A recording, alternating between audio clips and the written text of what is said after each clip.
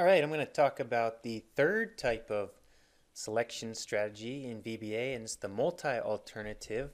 It's basically your if-then, but it's got an else-if, which means that you can do multiple conditional statements within the same if statement.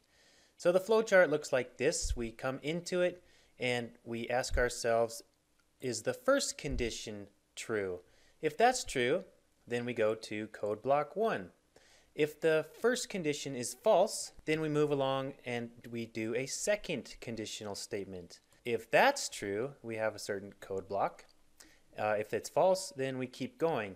And then at the end, you have a final conditional statement. If it's true, you have code block N. If it's false, this is what's contained within this else code block. So if none of these are true, then this is what we do. So the way it looks in VBA, we have the if-then.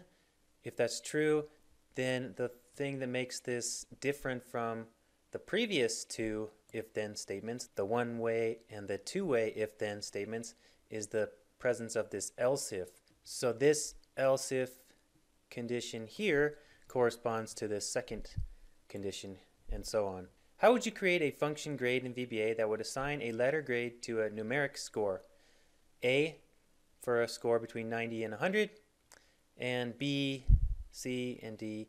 And if nothing else, if the score is neither of these first four options, then the student has earned an F. The flowchart for this is shown in this slide. We enter in and we ask ourselves, is the score greater than 90? If that's true, then the student receives an A. Otherwise, if the score is not greater than 90, we only have to check one thing. We just have to make sure that it's greater than 80. And this is where a lot of students go wrong, is that they oftentimes think that they need to check in the second conditional statement if the score is also less than 90, because that's what was shown in the grading scale.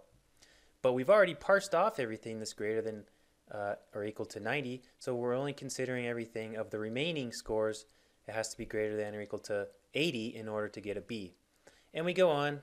If the score is greater than 70, again, we've already parsed off everything that's greater than 80, so we don't have to consider anything that's less than 80.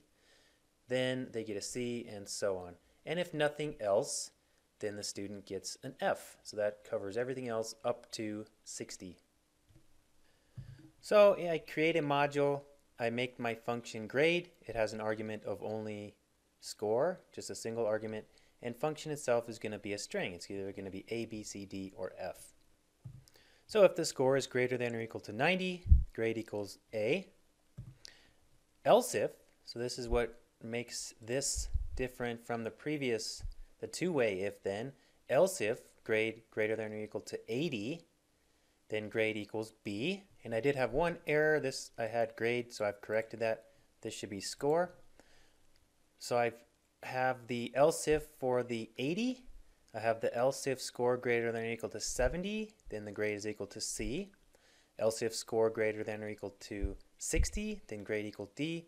And then the else, if none of these other conditions are satisfied, grade equals F. Let's go ahead and run this.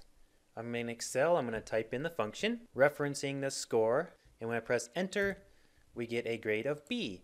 And now I can just easily drag this down, and I get all of my grades. Wow, I did pretty poorly. So that's how you can use multi-alternative if-then structures in VBA. In this case, I have implemented a VBA function, but you can also do this in VBA subroutines. Thanks a lot for watching.